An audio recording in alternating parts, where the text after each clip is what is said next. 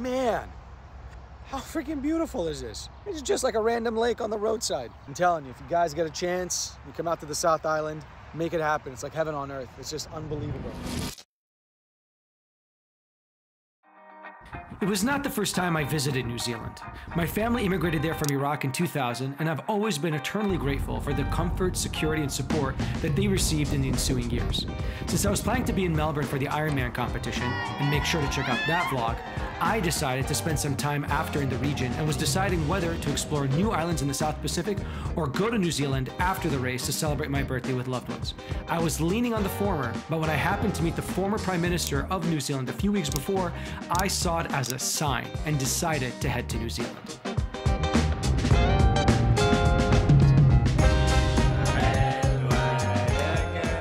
After my birthday festivities, I decided to explore the South Island since I fell in love with the backdrop from the Lord of the Rings trilogy, and it did not disappoint. What makes the South Island unique is its raw nature in terms of its snowy peaks, surreal fjords, and pristine lakes. In fact, the island has 8 of the country's largest lakes, diverse wildlife, and despite being over half the landmass of the entire country, it only has a quarter of the population. In Queenstown Airport, what a beautiful way to get greeted to the beauty of the South Island. Since it only had 72 hours, I packed one hell of an itinerary to see as much as I could with a major focus on nature, so we can get in some hiking, sailing, and even swimming in that short period of time. The goal was to fly into Queenstown in the middle of the island, rent a car, and go explore the lakes, fjords, before making our way up north to Christchurch so we could fly out to Auckland. But before we had a chance to embark on this nature marathon, we went out to explore Queenstown, and I had no idea it was this beautiful. Checking out the downtown of Queenstown, and I think it's kind of like a rest stop before people go out and explore the southern part of the southern island. Even though it's a Sunday and should be a little quieter, it's definitely not. And there's a couple of places here that are marquee that you definitely want to check out. And we're going to check out one of the burger spots. Maybe not today, but maybe tomorrow. With a population of only 30,000, it is truly a summer and winter wonderland with world-class skiing and water sports, making this city likely New Zealand's most famous for its natural beauty. It's also famous for its unique restaurants and other highlights in the city. We were able to catch the sunrise at the top of the cable car and take in all our surroundings with the majestic mountains in the background and the intersecting lakes right below. And the town itself is very unique and walkable, so you would be remiss if you visited New Zealand without checking out this incredible city.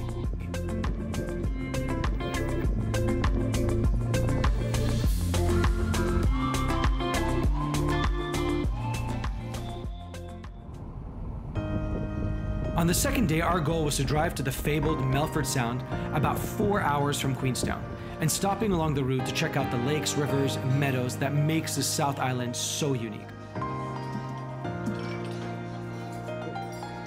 Before we get to Melfort Sounds, we want to make a quick pit stop to kind of check out a couple of the other sites.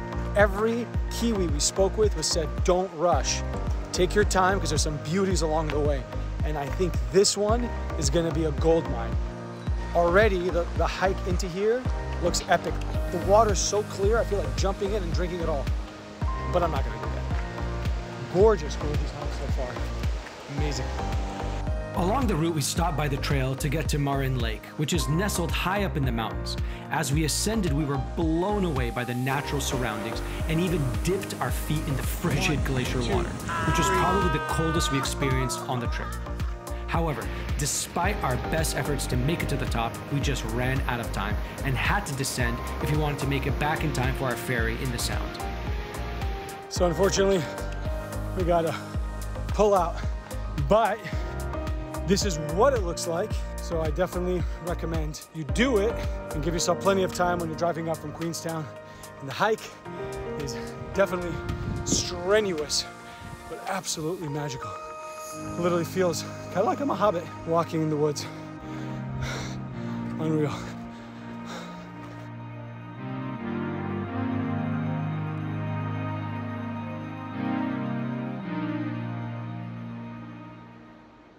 All right, so driving to Melfort Sound is such a cool road. It's one way in, one way out, and it's smooth as silk.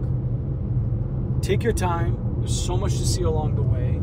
Absolutely beautiful. You can see, you're like literally driving through canyons and through high altitude mountains. You can even see, like, check that out right there. You can even see waterfalls just kind of coming down from the glaciers. Just so beautiful.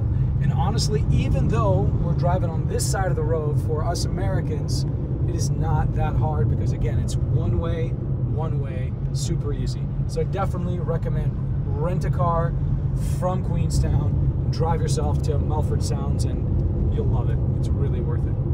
As we drove to the sound, we saw some incredible views en route and thought we were making good time until we hit some major roadworks that completely set us back. When we got to the ferry parking, I ran as fast as I could to the terminal, only to miss the ferry by a few minutes. Freaking missed it. Thankfully, we got a reprieve and another company put us on their last boat of the day, and man, was it worth it. Right, these guys were so cool. They pretty much gave us a voucher. Note to self, always read the instructions, because they gave us instructions and I clearly did not read them. So we're gonna go on a smaller boat. I can't think of a better day to do this because it is so beautiful out here. The sun is gorgeous, so I'm looking forward to this. Yes, it worked.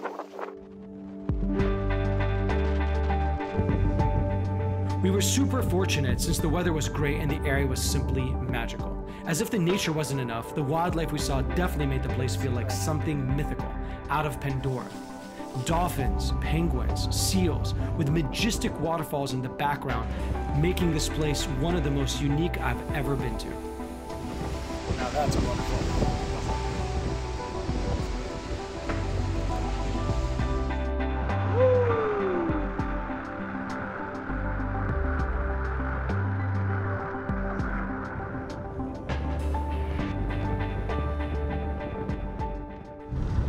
What an experience in Mulford Sound, and what is amazing is as you get out of Mulford Sound, you see what is probably looks like a wall of waterfalls. And during, I would imagine, the early spring, late winter, when there's really mountain runoff, it would just be literally water covering all these inner mountains. It's like a freaking bowl of these jagged high rocks. It's so hard to drive because it's so distractingly beautiful.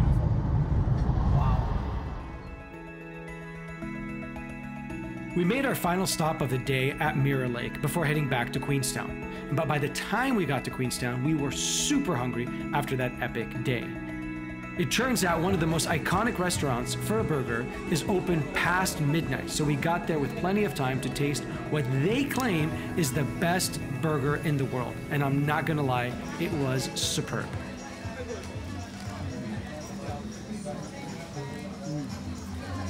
Wow.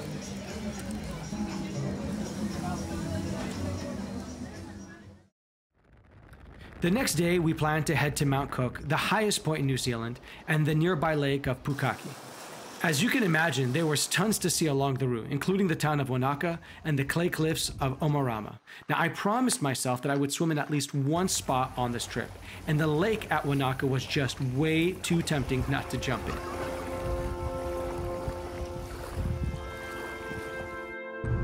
First stop of the day in Wanaka. Beautiful. Man, I'm running out of superlatives for this place. But what's famous about this place is this lowly tree right in the middle of the lake. Obviously it's fresh water, so it's probably growing well, and it's blossoming right now because it's in the middle of their kind of advanced spring. But what a backdrop, absolutely gorgeous.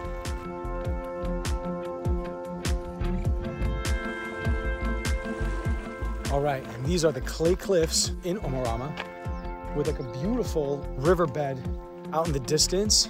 And these clay cliffs right here, kind of changing up the complete topography, because what you went through was just a bunch of mountains and incredible like green grassy hills and so forth. And then suddenly, bam, you get this complete change of topography. Just want to come check it out. It's along the route as we go towards Mount Cook, so why not stop and check it out?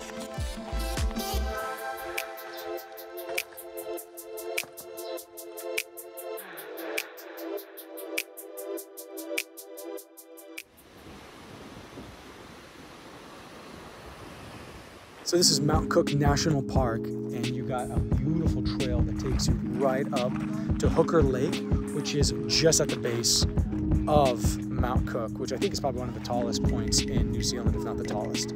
Absolutely stunning drive to come in here. Unbelievable. Super excited to do this. Should be about a 2.5 hour hike there and back.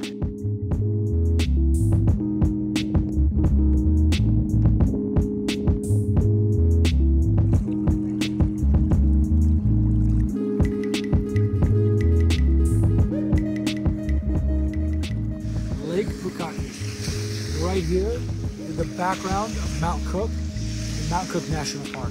Absolutely.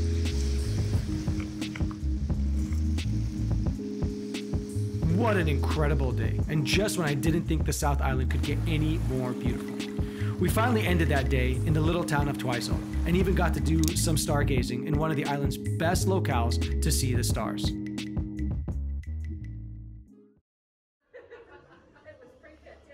Now, one of the main reasons I wanted to go to the South Island was to see some of the movie locations of my absolute favorite trilogy, Lord of the Rings. Right here is the field for the Pelennor battlefield that took place, and they had almost 10,000 extras from all over the world that came out to recreate this battle scene, which is probably the most iconic scene in all the Lord of the Rings movies. And the reason they chose this site, which is outside of the city of Twizel, is because of the mountains and the way and the description of the battlefield itself, which is exactly what Peter Jackson wanted, because that's what he read in the book of The Lord of the Rings by J.R.R. Tolkien. And it's incredible because you see it right here, and it's like a private land in the middle of nowhere, but it is such an incredible backdrop. And I can see how jazzed and how pumped they were when they were doing this scene almost 20 plus years ago. Unbelievable.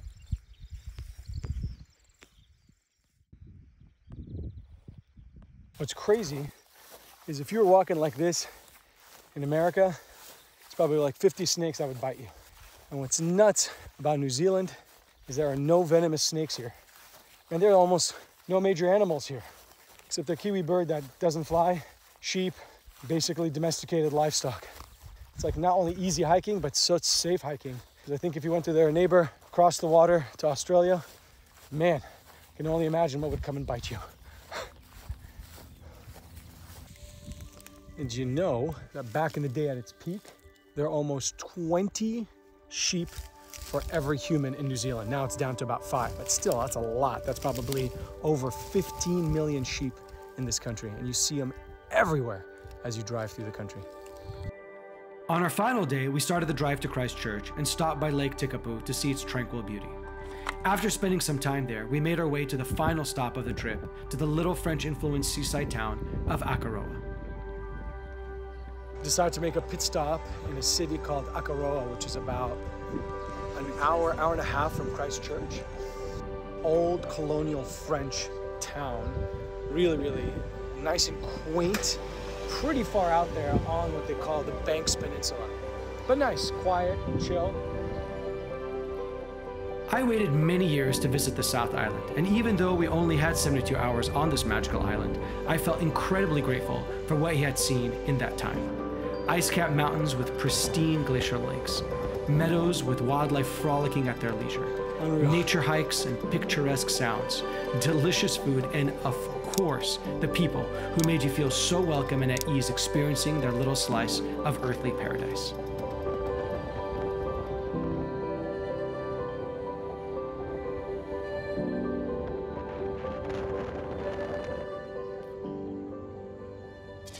Well, I hope you enjoyed this mini tour of the incredibly beautiful and heavenly southern island of New Zealand. You know, they say, if you believe in heaven, I really truly feel that this is a small window into what you can expect if you actually saw heaven.